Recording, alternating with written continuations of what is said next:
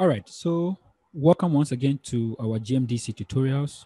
Today I'll be presenting on the Viva session, and these are actually samples from October 2020. Yes, samples from October 2020. Unfortunately, due to the time factor, most of you are writing it by Monday, Tuesday, next week to be precise. I will not be able to go through the answers with you guys. However, what I would advise is this: let's make use of the comment section, okay? Whereby when I put in the question, of course, after watching, whatever part that you can answer or whatever question that you can answer, just write it in the comment section so that your friends can learn from you. And of course, you can also learn from them.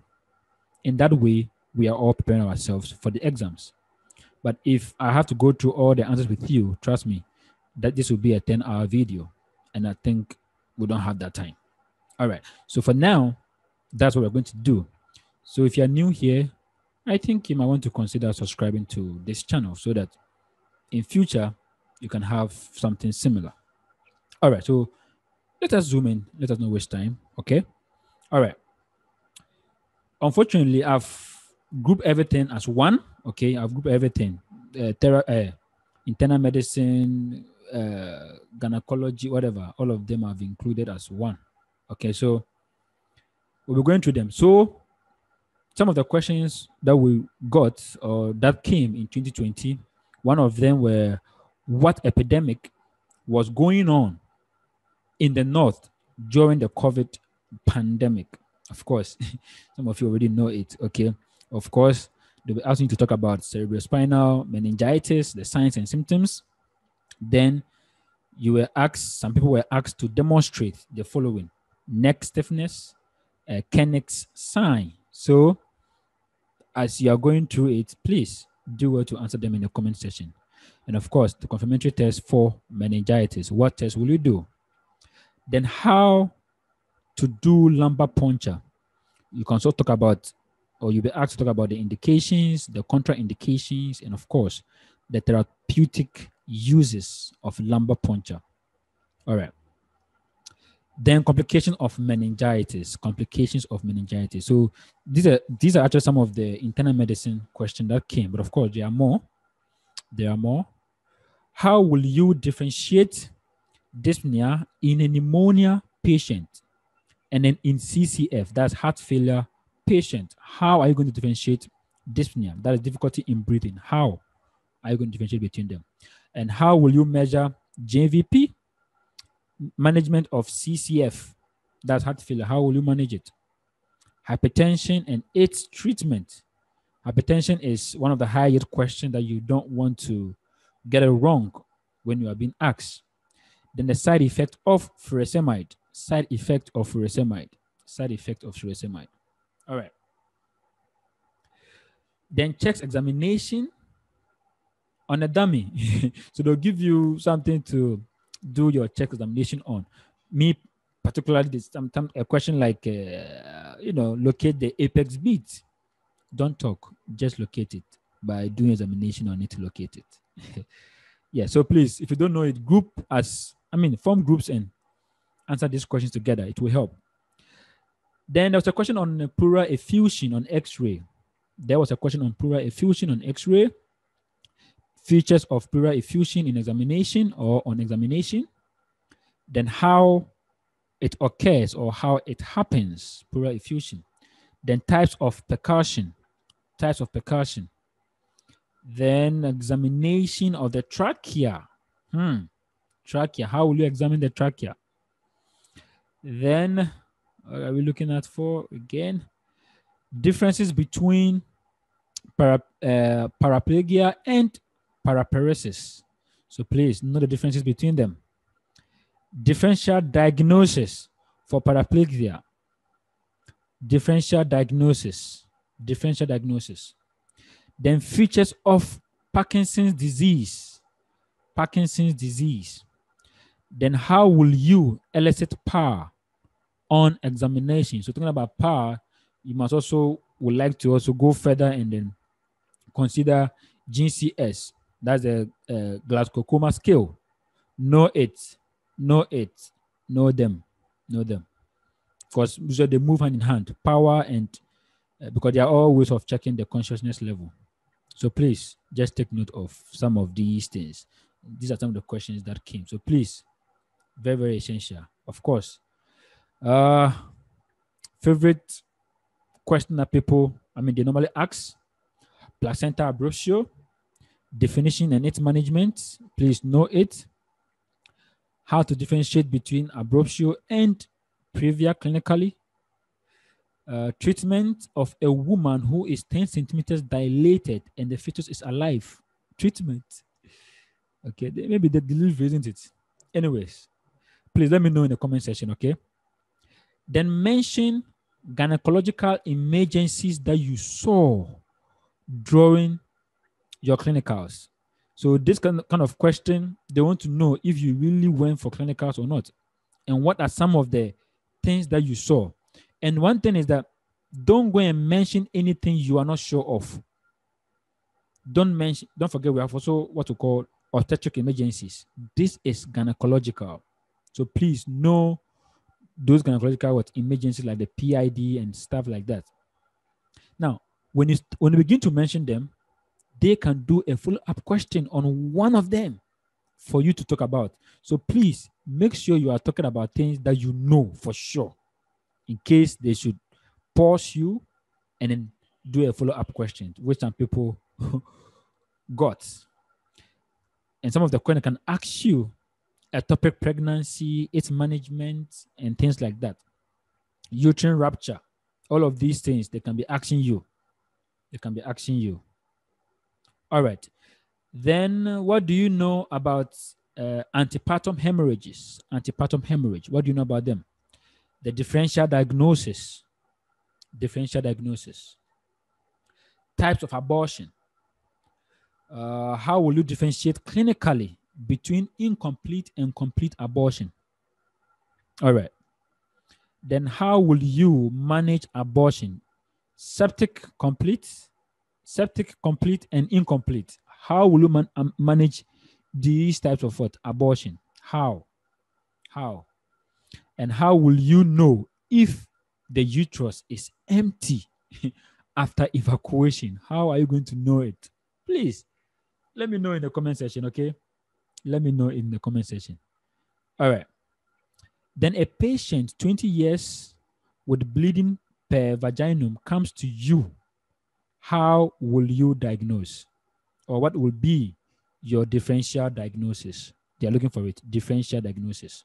So bleeding per vaginum, what are your differentials? Please, this is not a fallacy. This is not a fallacy. These are questions that people were given. So please, do justice to them. Then you might want to look at for vaginal discharge. Then you have to mention 5 causes and then 5 microorganisms and their drug of choice.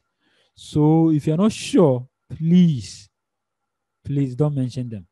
But if you're sure, mention it and give the drug of choice that you use it for. Vaginal discharge.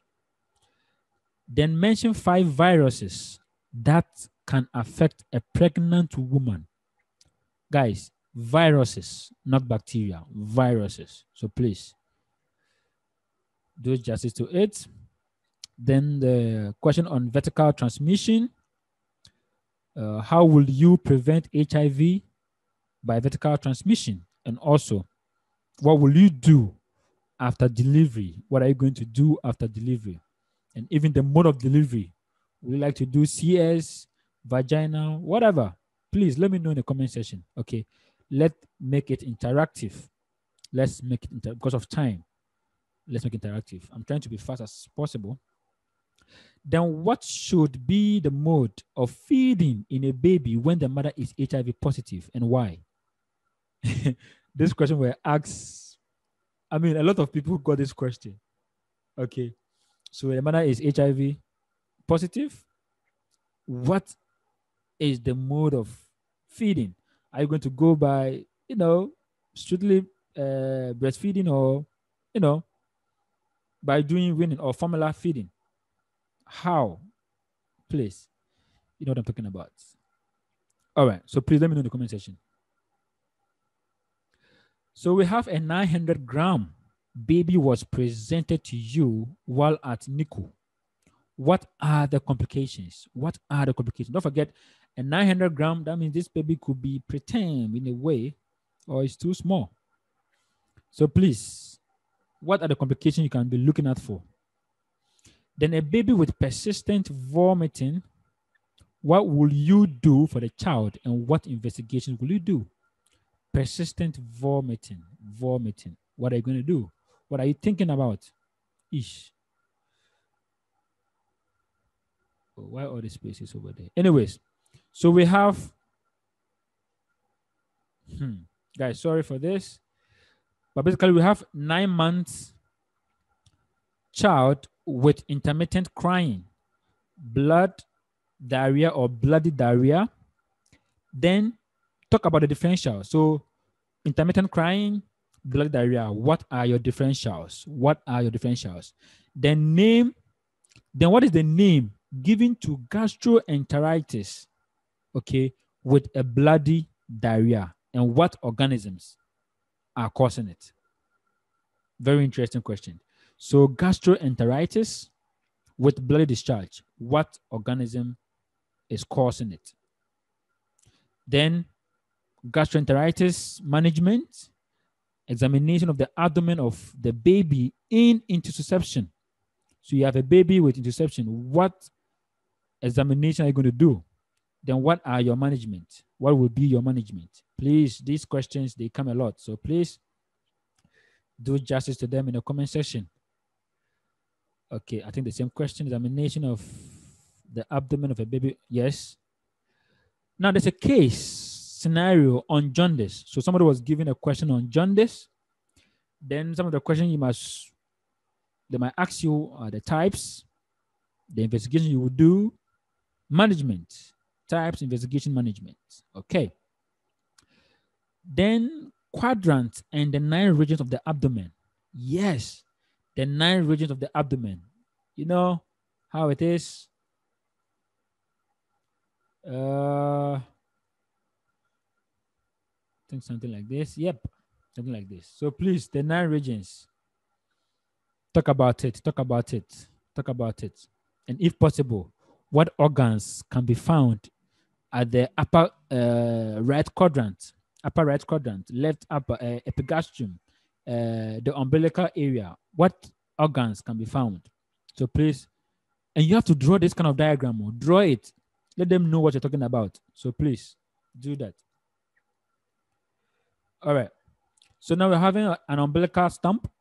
So the question now is, how are mothers used to clean in the past and what is recommended now? So they had some old ways of doing things, our mothers, the old ways of doing things. So talk about it and what is the recommended or what is recommended nowadays or in modern medicine, let me put it that way. And so this is a therapy, hygiene, public health question. So diseases that are embarked for elimination and eradication, both in Ghana and worldwide. So please know the diseases that are embarked for elimination. Neonatal and maternal tetanus. Know about it. Preventive measures against neonatal tetanus. Know it. Then vaccination against tetanus and who receives what. So vaccination. Then vaccination for infants up to 1 year. So, when it comes to Ghana, there is this vaccination chart or immunization chart. At birth, what are the types of vaccines you give at 6 months, in fact, 6 weeks, 6 months, 9 months, 1 year, those things. You must know it. And if possible, you can get to know the doses or the mode of giving it. It will help. The mode of giving it, and if possible, the doses. It will really help. All right. Population structure. Classify it according to age group. according to the age group. Classification of contraceptives, and give examples in each case. Contraceptives, and then give examples in each case. All right. Then food fortification. So what is food fortification? What is it all about? You should research on these things and then know it. Like I said, time won't permit us to go to the questions. So classification of vitamins. The fat soluble, all the kind of stuff. Then vitamin A schedule, how to give, or what is the schedule for vitamin A on EPI, that is the expanded program on immunization. What is the protocol or the schedules, basically? Why do we give vitamin K at birth? So it means that they give vitamin K at birth. So why? Why? All right. Then talk about BMI. BMI, body mass index. Body mass index. Body mass index. Talk about it. So basically, types of obesity, you might end up talking about obesity and things like that. Type 1, type 2, type 3, all those kind of things. And the values corresponding to it according to the BMI. So please get to know all of these things. Master them like crazy. Master them. Then differences between endemic, epidemic, and pandemic. Differences: endemic, epidemic, and pandemic. X-ray dangers. What are the dangers related to X-ray? What are the protective equipment to use? And who do you report radiation exposure to? Who do you do you report it to? Who? So there's a question on, somebody was given this question. So assuming you are in a classroom, okay, and you are given 30 students in a class, and you are to select 10 peoples. How are you going to do it? How are you going to do it? So this talk about sampling. So you must know the types of sampling as well. And what about sampling are you going to use in this particular case? Very interesting. There are different ways of doing it. It could be random. It could be, please. I don't want to talk plenty about answers. So just let me know what you think in the comment section. And again, as you write it there, when I see the comment, I'll come in and then see what you are writing. And please, all those that are watching, if you have questions that were asked during October, or any question at all, please write it in the comment section. People want to learn. So let's interact, or let's get interactive. Okay. All right. So what other types of sampling do you know? What is a demographic transition? What is a demographic transition? Actually, personally, I got these questions. I got these questions. So demographic transition. What are the factors of demographic transition? All of these things, you should know them. They should be on your fingertips, guys. They should be on your fingertips. And trust me, the public health people, some of them are very, very friendly. In fact, most of them are friendly. All right, so we have what? A boy went to play football and someone kicked his abdomen and he experienced a general abdominal pains and tenderness. What will you do for him? So first of all, you must know what they're talking about. Guys, know what they're talking about. And what are you going to do for this person? So this is an emergency case in a way, isn't it? So what are you going to do for this person? They mention 5 differentials for swelling on the skin. In other words, mention 5 differentials for cutaneous swellings. Cutaneous swellings. Please mention them. Mention them.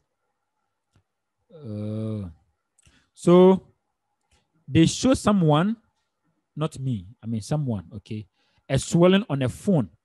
So there's a phone, they show more of a picture. Then at the back, the swelling grows slowly, okay, for 8 months. Then there's a characteristic black center and a dark color swelling.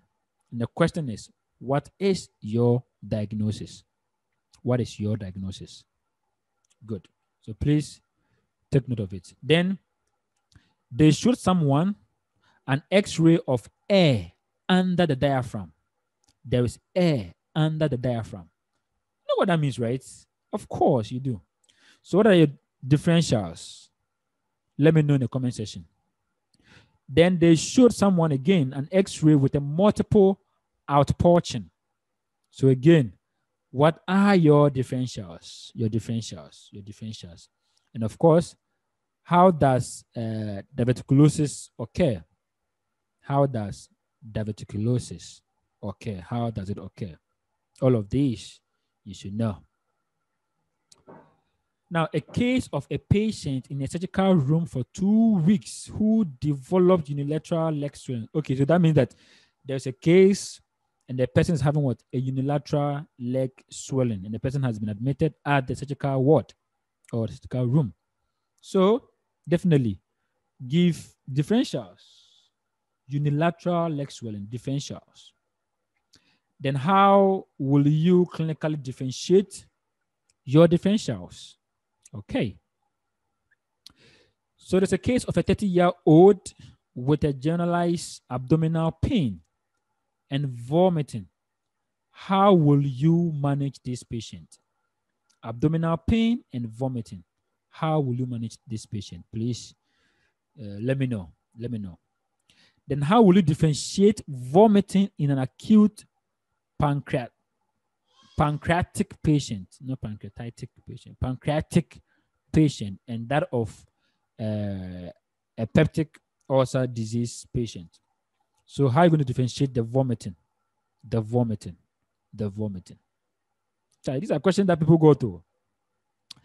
Then we are having on digital rectal examination of, for hemorrhoids, for rectal cancer, and then for anal cancer. The question is differentiate them on DRE or on DRE. Differentiate them. What would be your differentials? Or how are you going to differentiate hemorrhoid from rectal cancer and then from anal cancer? That is your question. So please let us know in the comment section. All right. So guys, basically, this is just a summary of everything that happened. Not everything, but some, or let me say most of the thing that happened.